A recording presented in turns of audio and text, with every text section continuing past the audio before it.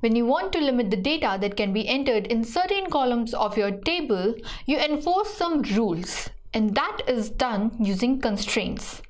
Constraints make sure that the data that is entered in your tables is more reliable and accurate for you to work. Constraints can be both column level or table level. They can be specified while creating a table like this, or later on by using alter table command. Let's take a look at some most commonly used constraints available in SQL. Not null ensures that a column cannot have a null value. Unique ensures that all values in a column are different. Primary key is a combination of a not null and unique. Uniquely identifies each row in a table. Foreign key uniquely identifies a record in another table.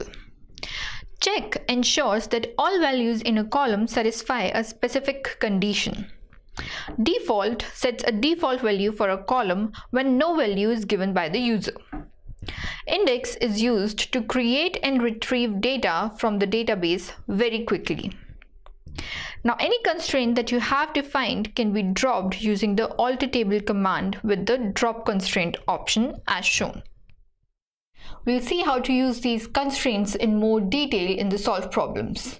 Meanwhile, I'll see you in the next video.